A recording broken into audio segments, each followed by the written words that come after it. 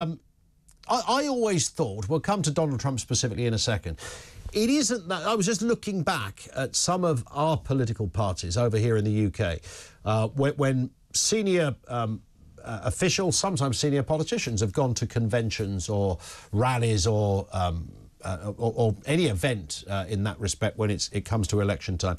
And it looks like everybody's been doing it for years, whether it's Conservatives or Labour. I can't really see anything different about this. And the 100 people that apparently went from Labour did so voluntarily. That wasn't a party thing. It wasn't organised by the government, if that makes sense. So it seems that Donald Trump, I know that you love Mr. Trump, and normally you would be wearing one of those Make American Great hats again, Matthew. But he's not right on this, is he? Donald Trump has got this a bit wrong. I think so. I mean, when Nigel Farage and Liz Truss expressed support for Trump, he was thrilled and he touted it. He showed it off on TV.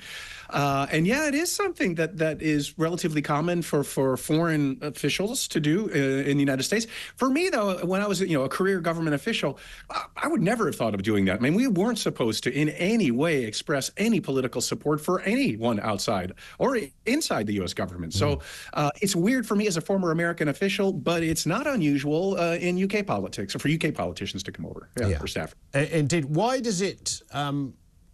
I mean, I suppose when somebody goes to lend support or lend an ear or a bit of advice, although I can't imagine what advice anybody wants from our current government, but that's a whole other story. But even if you did proffer some advice, does that break a rule in some respect? It doesn't necessarily break a rule. It does break a rule for American officials, yeah. In the reverse, it doesn't break any rule, but there are laws against any foreign source of campaign financing, so advice doesn't fall into that category legally. But it's weird. It suggests that there's a preference on the part of a foreign government for who wins the election that can create serious problems for that foreign government if the other person wins, right?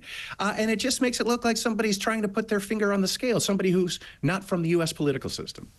I mean, the most high-profile case I can remember of somebody coming over from another country to talk about an election was Obama coming over here to talk about Brexit. I'm sure you remember that.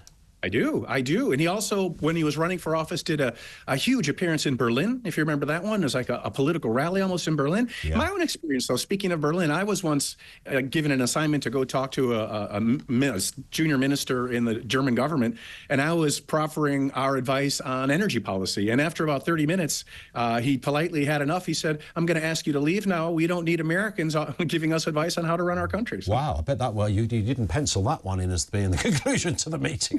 I'm guessing. No, not successful. They're quite forthright in Germany, I think we can safely say. And I remember Bill Clinton talking at a Labour Party conference. Now, he wasn't the president then. I think they probably paid him his speaking fee, which is probably like $1 trillion or something, to get Big Bill over there, wherever the heck it was. I can't remember now. But nonetheless, I mean, that would still be seen as, about as high-profile a figure as you can possibly get. That was at their party conference. It wasn't an election, so slightly different. But the point I'm making, Matthew, is that there are certain synergies between some politicians, and there always has been. Yeah, that's true, and affinities. And look, I mean, all my friends and I had very strong views on Brexit or on the Scottish independence referendum, but never would we have imagined sharing them with anybody in the UK. I mean, my friends in government. Yeah. But yeah, there are affinities. You have a right to have any political views you wish. You have a private right, I guess, in the UK, if you're a staffer for the Prime Minister, to get involved like that. But again, for me, the way I was raised professionally, that's just, it's not something you should do, but those are our rules in the U.S. Well, indeed. And so with these two senior allies of Keir Starmer, and one of them, a man called Morgan McSweeney, that really is a name, I promise you, Matthew, but he is obviously the Chief of Staff, who was appointed very, very recently. He wasn't the Chief of Staff when he went, but nonetheless, the fact that he was there, is that, should anybody be feeling uncomfortable about that? Is it dangerous in any way, or does it just break a kind of unwritten convention? I don't think it's dangerous in any way. I think it's again, as I said a moment ago, it's possibly problematic for Mr. McSweeney if Kamala Harris or if Donald Trump wins, right? Could blow back the UK government. But I don't think it's necessarily in any way dangerous.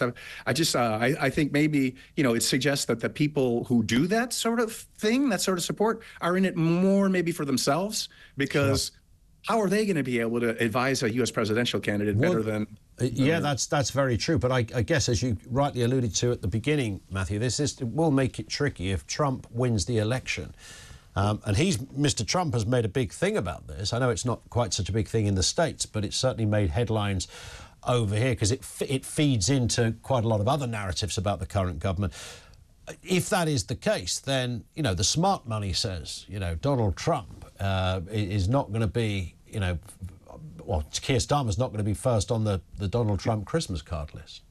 Yeah, I mean, let's face it, probably Keir Starmer wouldn't have been anyway because of the ideological differerences. True. But there's only so much discord that can happen in the so-called special relationship, between the U.S. and the U.K. And I mean, I always felt that throughout my career, too. It was like, you're there with family members. I mean, you have different views. You may argue a bit, but at the end of the day, you really are with each other. And I think that sense will survive this current spat. Yeah. There are exceptions to that, of course. And I suppose Blair and Bush would be the most obvious exception, where you had a conservative, a Republican president and a Labour prime minister who became, about as close as two people, other than Thatcher and Reagan, they came about as close as two people can get. Yeah, that's true. I was actually in the White House at that time covering Central Asia and, bordering Afghanistan. And so on September 12th or 13th, when Tony Blair called George W. Bush, I have to say, man, the president really felt the same thing I was just saying, like, thank God we have these friends at this time of great need. So that really, I think, really cemented the human relationship despite the ideological differences. Sure. Just a final one, Matthew. Who's going to win this election? It's only 2 weeks away. I know you're not necessarily a man that would nail your Trump colours to the mast. Kamala Harris, I think I can speak for most human beings if I say that I don't think she's the most political operator that's ever stepped into American politics. And let's be honest, a lot of Democrats up until about half an hour ago had never heard of her, let alone vote for her. But that's a whole other story. So, I mean, the choice is interesting. It's looking pretty close. I know it comes down to a few states, but and it seems to waver between one and the other. What is your assessment of who is likely to be walking into the Oval Office at the end of next month? Right, and beginning of next month. I asked my Republican or Democrat friends, and each of them thinks their candidate is gaining momentum. It's first, for sure, the election is going to be decided, I think, by those who have, it's not that they're necessarily undecided, but they haven't chosen whether or not actually to vote, because they may not like either candidate. And so that's really hard to predict where that's going to fall out. But one signal that shows that Trump has gained momentum recently is that the number of new registrations into a political party have grown significantly larger for the Republicans than the Democrats recently. So people who weren't going to vote, maybe, now they're signing up for the Republican Party. But, the four major national U.S. polls came out today, showed Harris up by 3 or 4 in each one. Yes, it's going to come down to a handful of votes. I mean, Biden won by like 44,000 votes total, split among 3 states, even though he won the vote by millions. I mean, the overall national vote by millions. So nobody knows. No, anyone who tells you they think they know where the momentum is, I think they're just showing you their wishes rather than their analysis. I sense you're spot on. Listen, Matthew, it's been great having you on, sir. Thank you. We will speak again, I'm sure, as we head towards